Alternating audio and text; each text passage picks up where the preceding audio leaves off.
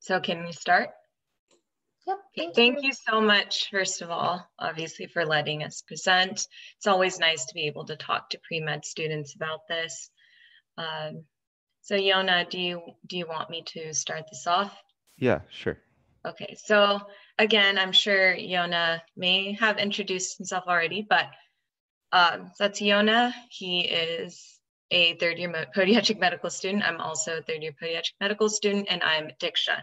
And together, we've created the DPM Journey, which is a YouTube channel and an Instagram where we teach and educate people about podiatric medicine, because back when we were pre-meds and we were thinking about podiatry, there wasn't much out there. And I know people tend to connect more when they hear from students or podiatrists themselves. And so we wanted to fill in that gap and make sure people don't go through what we went through, because it took a lot of searching and asking different podiatrists out there ourselves. And so, yeah, so let's start. So a podiatrist, let me move this over. Podiatrist is a physician or a surgeon who treats the foot and ankle and related structures of the lower extremities. So what podiatric physicians do, how do I minimize this? There you go, okay. So podiatrists treat a wide variety of symptoms and conditions that patients have. So the patients they treat can range from pediatrics to geriatrics and athletes to diabetic patients. So basically, we see a lot of different kinds of patients all the time. So podiatrists, they can provide immediate relief to patients for their pain or discomfort, and they build rapport with their patients pretty quickly, because we treat the same patients from diagnosis through treatment, surgery, and recovery. So that's one of my personal favorite parts about podiatry. I love being able to have a relationship with all my patients rather than just see them out quickly. We do have those kind of relationships as well with our patients, because some of them just need quick treatment options. But yeah, and then so many of us enjoy a healthy work-life balance, working about 40 to 60 hours in a week and earning just as much as their other physician peers. However, you can decide. That's another beautiful thing about podiatry, and honestly, a lot of other healthcare fields. You can decide what you want out of your career. So again, like I said, we treat a lot of different conditions, but some of them are bunions, foot pain, nail care, ulcers, wounds, fractures, nerve-related conditions, and so much more. But what I like to say is we literally treat everything that's related to the foot and ankle that you could possibly think of. So we can pursue surgery, sports medicine, dermatology, pediatrics, wound care,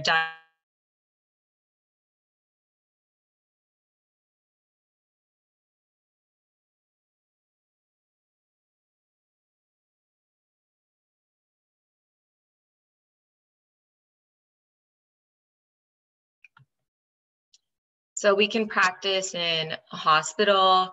A lot of podiatrists have private practices. They can work in the emergency room, urgent trauma care facilities, sports teams, VA hospitals for veterans, right? And podiatrists work with other medical professionals. So what I mean by that is, obviously, for a lot of insurances, for example, or in certain states, you would have to first see your PCP, right, your general physician, family physician, first, and tell them about what you're going through, and then they will send you to a podiatrist. They'll refer you to a podiatrist. So that's one way. Another way is we work with vascular surgeons pretty closely if someone has something wrong with their vascular issues. There's that. And so much more. So, and orthopedic surgeons is something, obviously, we work with them closely as well. Sometimes if there's a case that they're working on, and then they find out they have other patients who need something that's related to the foot and ankle, then they would send them to us, or we would just go back and forth with them about different options. So yeah, we're constantly working with different medical professionals. Yona, is this where you start, or should I Yeah, I could take it over from here. Okay. Okay, so when you enter podiatric medical school, you actually go through 4 years of medical school, which a lot of people are not aware of. And during those first 2 years of medical school, you actually take didactic classes such as biochemistry, physiology, and human anatomy, in addition to lower extremity specific courses like podiatric medicine courses, podiatric surgery courses. So we have a lot to do during those first 2 years. And then during your second and third years, you actually go through clinical training where you actually go through clinical rotations um, around respective hospitals around that area so you can get more clinical training that way. And then during your fourth year, you actually have 1 year of externships, which is basically visiting a residency for about 1 month and then showing them if you're the right fit for the residency program and showing them your skills if you're able to actually fit in with that program. And then after 4 years of medical school, you actually do 3 years of residency. And residency is actually surgical. So every podiatrist trains to become a surgeon. So no matter what, you can't avoid being a surgeon. You have to be a surgeon. But that doesn't mean you have to be training. You don't have to do surgery after residency. You can just stay as a normal podiatrist who does clinical care. And then after 3 years of residency, there is an optional 1 to 2 years of fellowship. And fellowships include trauma, sports medicine, wound care, so much more. There's a lot out there. And to add to that, we also, so during those 3 years of residency, we're literally working side by side with all of the other residents who aren't doing podiatry, non-podiatry residents, because any resident at all in this country, they all have similar requirements their first few years. So that's why we work alongside MD and DO residents. Okay. There you go. Okay, perfect. So applications are accepted on a rolling basis. So the earlier you apply, the better it is for your chances. Also, if you apply earlier, a lot of schools have a separate scholarship pool of money for students. So if you apply early and you get accepted, you are more likely to be considered for a scholarship versus other students who apply later and get accepted. So it's better that you apply early. And then 99% of podiatry students after graduating are ultimately placed in a residency program. And that is due to the fact that there is actually a surplus of residencies out there for podiatry students. So I haven't heard of one podiatry student who actually hasn't gotten to a residency program. So requirements. Again, we have to take the MCAT, and a lot of people actually don't know about that, but yes, you have to. So the average MCAT score for prospective students is around 500. Our average GPA cumulative is 3.3, and our average science GPA is around a 3.2. And of course, you have to have 8 semester hours in the following science courses: biology, chemistry, organic chemistry, and physics. A lot of guys who are pre-med, we all have to go through the same course. So for me, I never felt that applying to DPM was going to be a harder course versus applying to MDDO. I actually applied to all three because all of them had actually the same requirements. The only additional thing I would say was letters of recommendation. I think 8 out of the 9 schools, it's mandatory to actually shadow podiatrists and get a letter of recommendation from a podiatrist. And that's just due to the fact that you're going to a very specialized schooling. So they want to see if you're really interested in pursuing such a career. And then there's a personal interview. And just to add on again, you want to be able to shadow as well. I felt like I had that in here, but you definitely should shadow because again, this is a specialty, right? You want to know for sure that this is something that you're interested in, and something that's important is being able to discuss it during your interview, because you will be asked I can almost guarantee it, why you didn't pursue another healthcare field. Because with MDDO, you have the choice of going back through residency if you decided to change your specialty, okay? But with podiatry, once you're done with your residency and your fellowships, if you decide to do a fellowship, you can't go back and say, oh, I'm going to be a cardiologist now. You can't do that as of yet, unfortunately. You would still have to go back and apply to MD-DO schools. So that's why you want to know for sure that this is what you want to do. And the only way you could really figure that out is through shadowing. And I don't know if I finished what I was saying, but when you're getting interviewed, they will ask you, why not any other healthcare specialty? Why not MD-DO? And why do you like podiatry so much?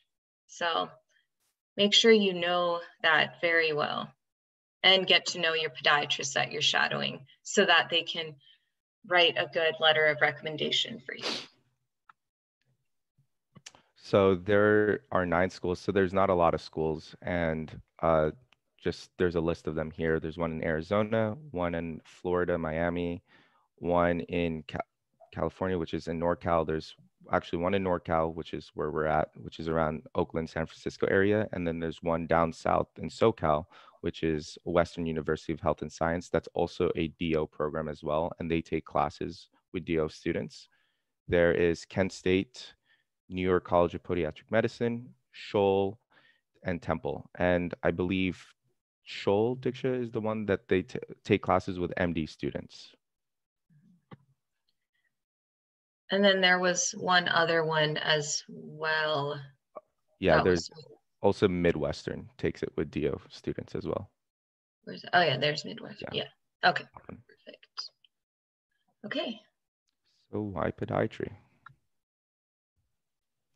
So again, like I said before, all podiatric medical students are trained as surgeons from day one through our curriculum and by being required to complete a 3-year surgical residency upon graduation from podiatric medical school, which is really awesome. I know a lot of pre-meds or students who are going to medical school, a lot of them want to be surgeons. So this is a guaranteed way to actually become a surgeon if you are looking into becoming a surgeon one day. It's very stress-free. Again, a lot of podiatrists have work 40 to 60 hours per week and actually have a great work-life balance. And that's one of the things that we pride ourselves in. And with that being said, we're usually not on call, which is a really nice thing about our profession. I mean, if you want to go into the trauma sort of aspect of things for podiatry, you can definitely be on call. You can definitely be on call for those types of surgeries. But usually podiatrists are usually in clinical care and they do surgeries as needed if the situation calls for it. We see positive results really fast. A lot of people don't know that we practice conservative care a lot of the time. We actually don't jump the gun in actually doing surgery. And I think conservative care is one of those things that actually allows us to see all these positive results and build a repertoire with patients. And that brings me to the 5th point. We develop personal relationships. Again, a lot of these people who we see as well are diabetics, and diabetics need care over time for a long period of time. And that's why we develop these personal relationships with them, and we know all about their lives and what they're like. And it's really nice to see that in our profession. And we have the ability to specialize in its subspecialties. Yes, podiatry is a specialty in itself, but like I said before, there's a lot of fellowship programs where you can subspecialize in sports medicine, rear foot and forefoot reconstruction. A lot of these things that you can subspecialize that will make you even better at what you're doing as a podiatrist. And ultimately, at the end of the day, you are a physician, you are a doctor, and a lot of people think, oh, we're not really certified doctors. No, we're not. We are. We go through 4 years of medical school, 3 years of surgical residency, and then we actually have to do an additional 2 to 3 years of accumulating a lot of surgeries under our belt to take a board certified test to become ultimately board certified for our profession. So you're looking at around a 10-year process of becoming a really certified podiatrist. And again, I just like to add on to what Yona's saying. So of course, like he was saying, you can normally, from what people see, podiatrists do normally have you could choose to have a stress-free time in your practice. Then I was talking to the doctor that we're having our rotations right now, because at our school we start off our second year. So while we're balancing our second year classes, we're also in clinic.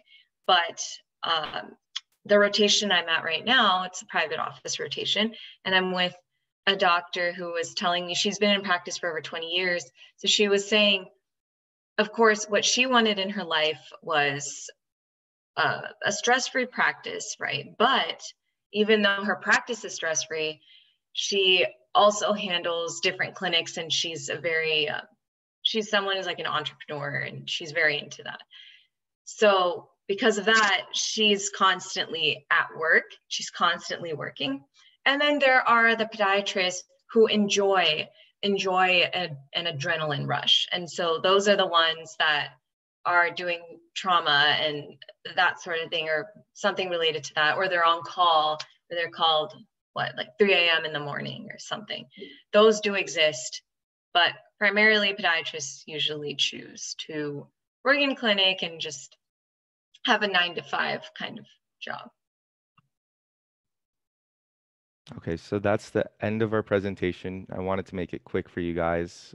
We wanted to make it quick for you guys. So if you guys have any questions, shoot away. We're happy to answer any questions for you guys.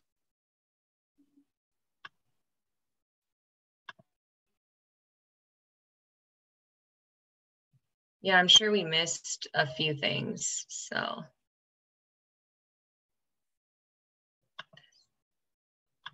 And guys, don't be shy. The last time we've had a presentation, there's a lot of students asked us a lot of questions. So whatever comes into your mind, just ask away. Again, we get all different sorts of questions about the MCAT, about schooling, about living situations. So just if you have anything that comes into mind, you should ask now while we're present here. This is a very general question, but what advice would you have for like a high school student who's interested in this idea of like medical school? That's a great question. And we actually talked to a high school program about this. And I would say, because it's COVID right now, I would say try to call up a podiatrist or Skype a podiatrist. And because again, podiatrists, they're not really allowing students to shadow right now, but it's considered virtual shadowing if you Skype them.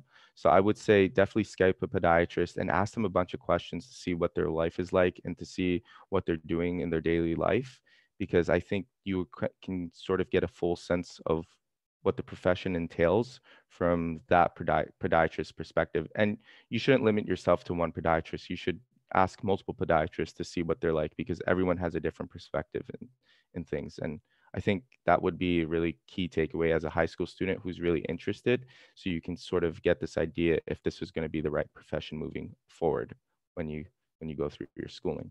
Diksha, do you have anything else?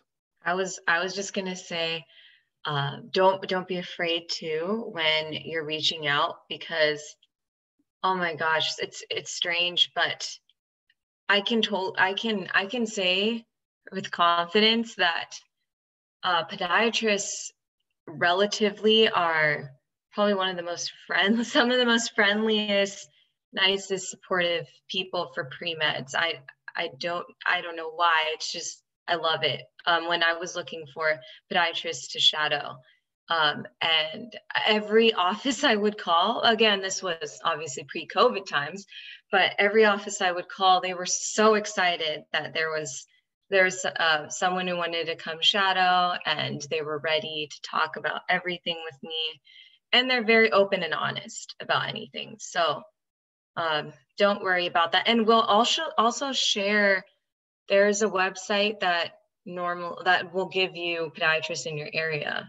So if you want to share that, Yona, yeah, so that should help. Oh, okay.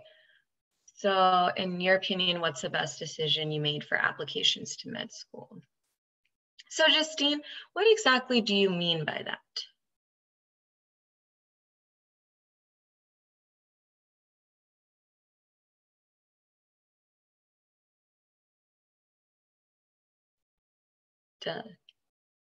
Justine?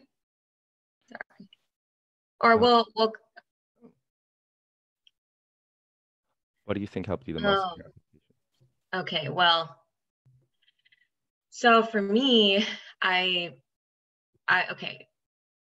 grades obviously are going to matter a lot because, so the reason being, I feel like maybe some people still don't know why grades are so important for medical school. I know it's irritating because it's stressful to get the perfect grades, but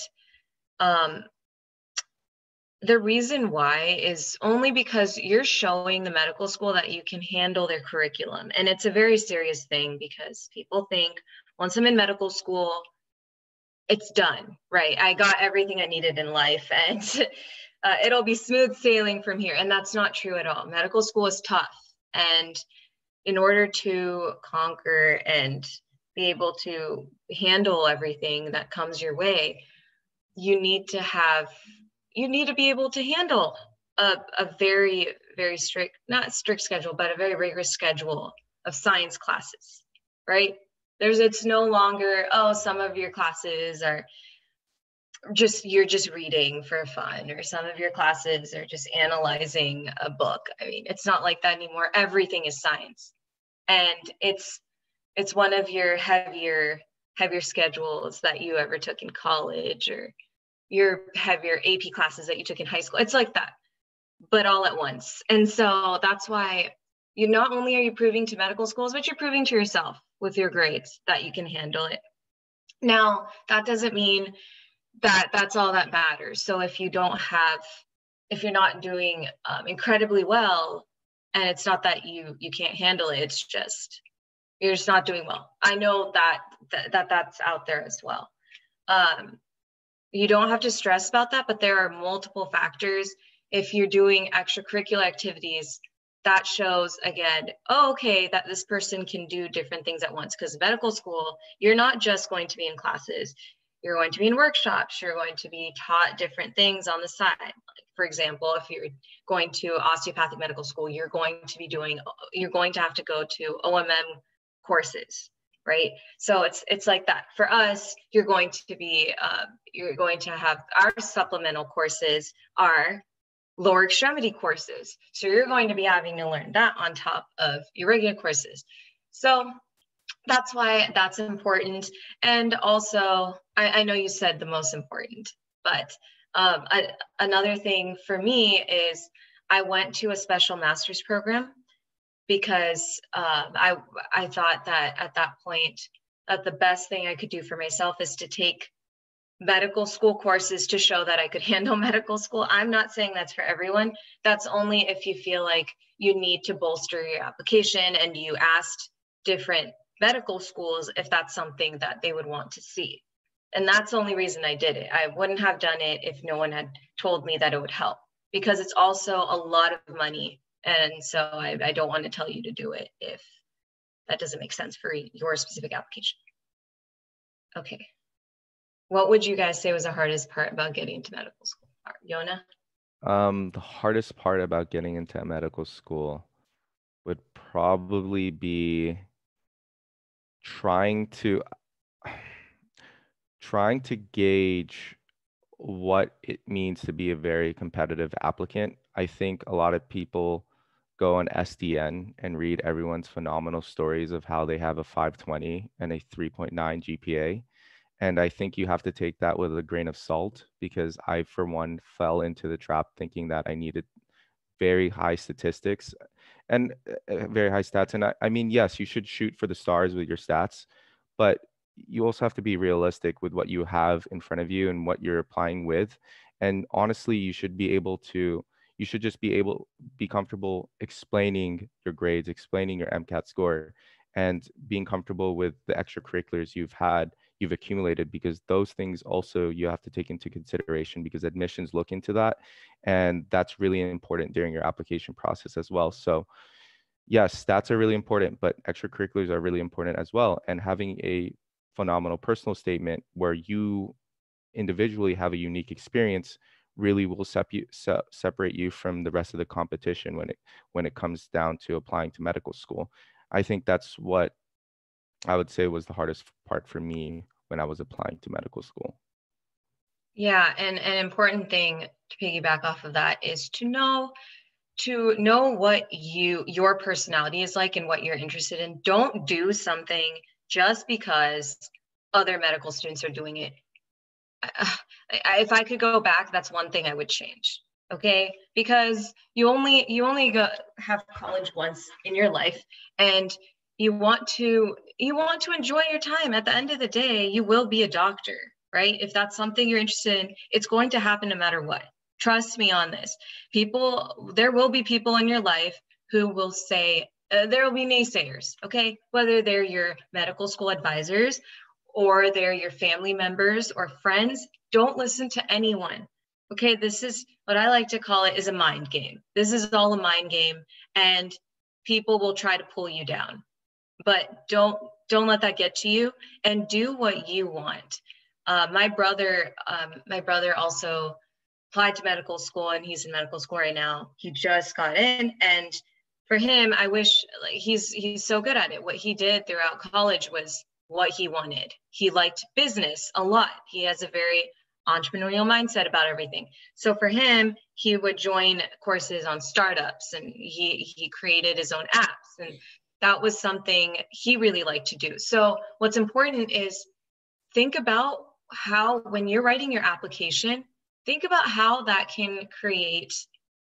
you can create a personality in your essay, in your application, so that when someone's going through your application, they're not confused about who you are. They know exactly who, for example, who Michelle is, Shelly is. They go through it and they say, okay, so she did this extracurricular, that extracurricular, and I can see how this all ties together. And your personal statement is the best place to emphasize that as well.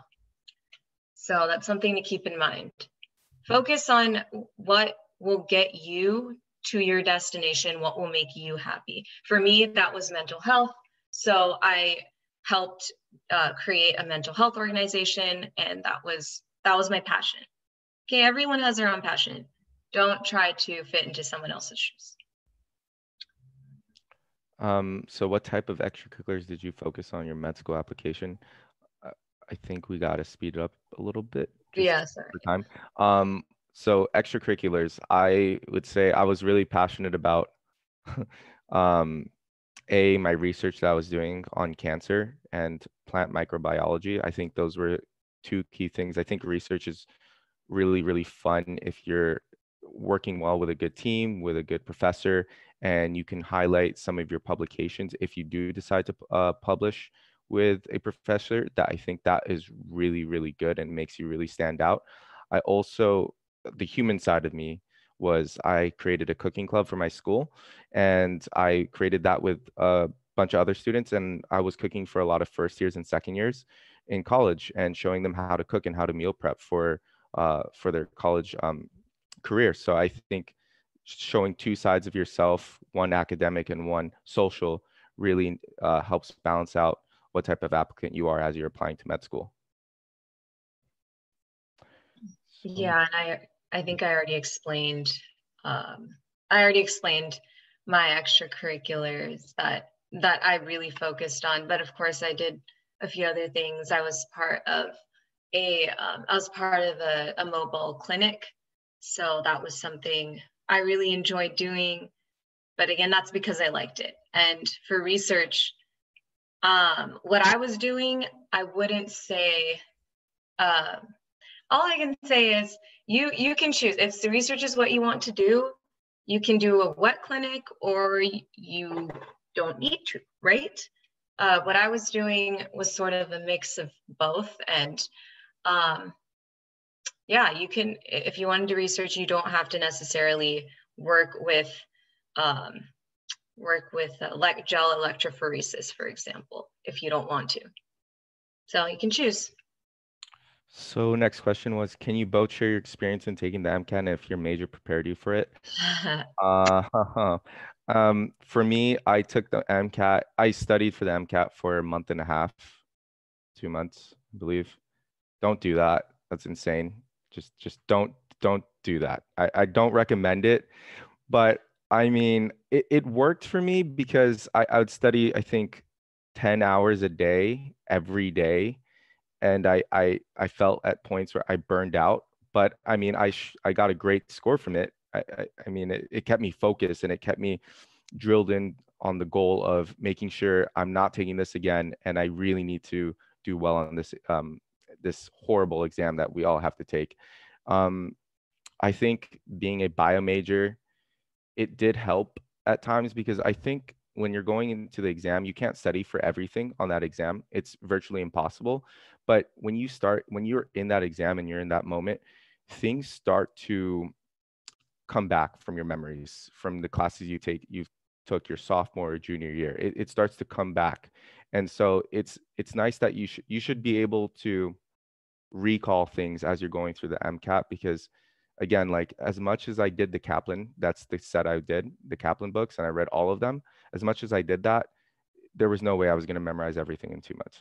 It's not possible. So I think just picking and choosing the things that you're weak in, for me, it was physics, and studying that and really getting through that will help you on the day of the exam because your strengths, you should just really be confident in your strengths as you're going to the MCAT. And it's all about mentality as you're getting into this horrible exam.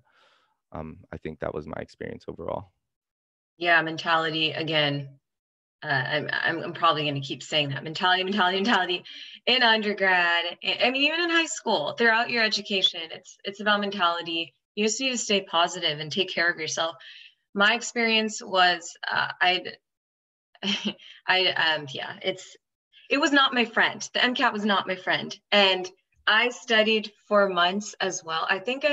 For me, I studied for 3 months each time I took the MCAT, and it was just, yeah, I never want to even look at that exam again, which I don't have to, which is nice. But I also took the Kaplan course, and I just say that for the MCAT, you have to think about yourself and what you can handle. For me, things get to me emotionally. I can't handle just sitting in a room for hours on end and feeling the pressure.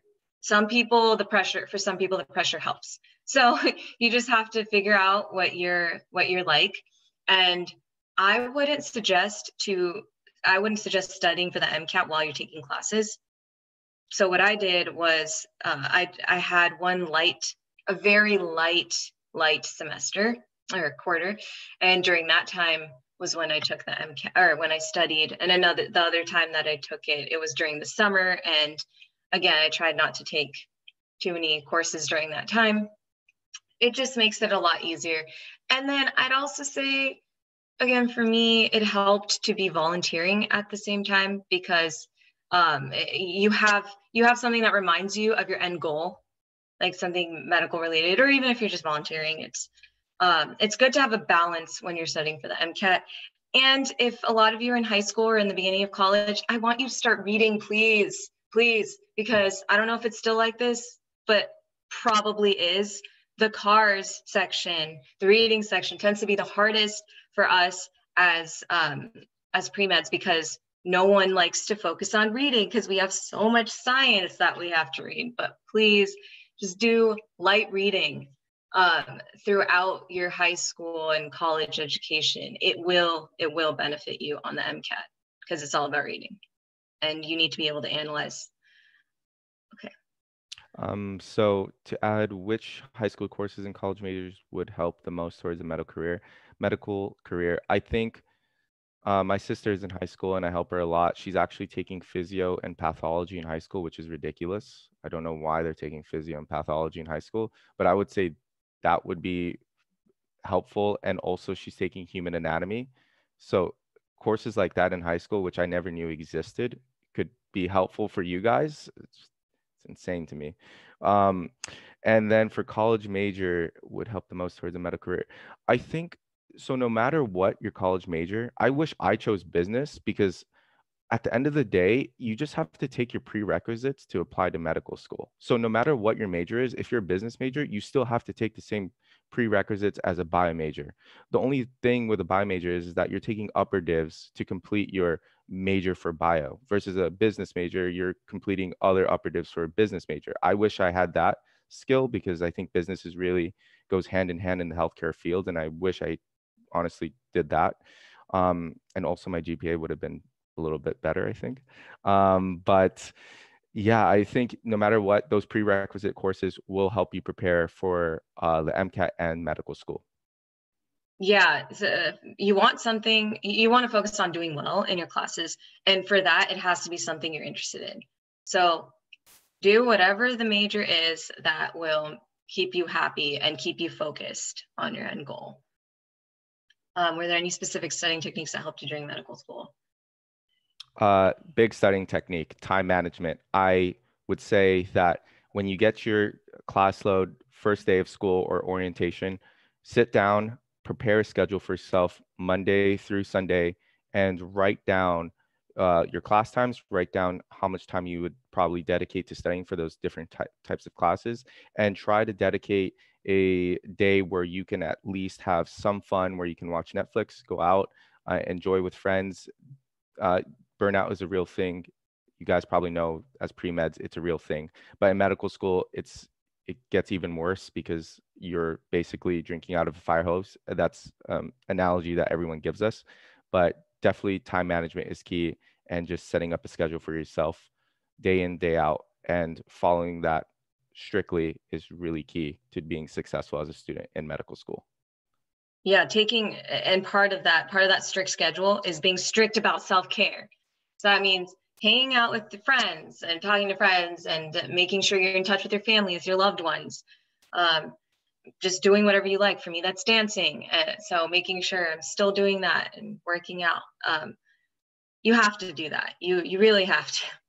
Okay, can we count this as virtual shadowing? I think you'll have to ask the people who are in charge. I'm not sure if this would count. But you could definitely talk about it in your application and interview. Okay. Yeah. Okay, so hopefully we answered all your guys' questions. Feel free to message us and follow us on Instagram at the DPM Journey. And if you guys want to learn more about podiatry, we also make YouTube videos on the side at the DPM Journey. So it's really not that difficult. I can also type it in here. Yeah, we talk a lot about podiatry. So we love anything podiatry. you want to know, passionate about it. Yeah, And ask us. again, as high school, college students, ask us any questions.